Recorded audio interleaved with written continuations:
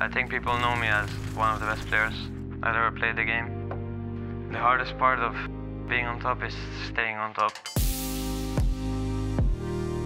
In Fortnite, you have two types of things. One is like your mechanics, how fast you are, how fast you edit, build, shoot. And the second thing is like game sense, how you understand the game and the zones, the timings.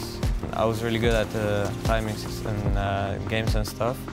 I think it was just my brain. I think it worked better than other players, so that made me like way better than them. I think I'm pretty satisfied with what I've achieved in terms of one of the best players is like crazy feeling. Fortnite is a really fast-moving game. It requires fast thinking. That's why I also like go-karting and Formula 1, because it requires like fast decision-making as well and thinking. And I just like the competition and Formula 1 because it has so many personalities.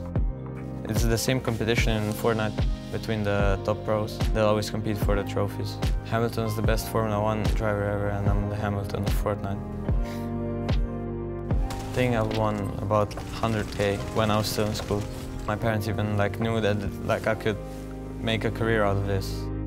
I think people expect me to do good every FNCS, and it can be really mentally hard.